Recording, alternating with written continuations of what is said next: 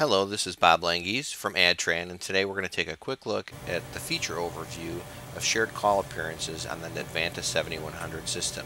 Here we have two Polycom IP650 phones set up, and we're taking calls in through a SIP trunk, which normally would be presented to the user as line appearances, but what we're doing is we're using call appearances to emulate key PBX functionality. So now we have one call on the line, and we're initiating the second call into the system. You can see that the phone that is on the call currently has a green indicator and the other has a red indicator.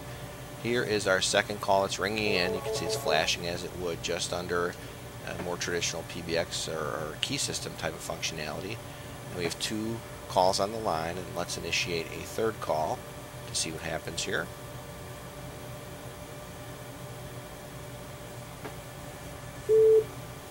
So that third call comes in. The phones don't ring because each of them was actually on the line until we put that one of those calls on hold. But here we are, we have three calls that have all come in through the same exact SIP trunk on the same exact DID number, just like you'd find at a retail store. And we'll cycle through the various changes of state that happens with the line. So you can see when I'm on the phone that on my phone that I'm on, the indicator light is green, and on the other phone, the indicator is a solid red to indicate that that line is occupied by some other user.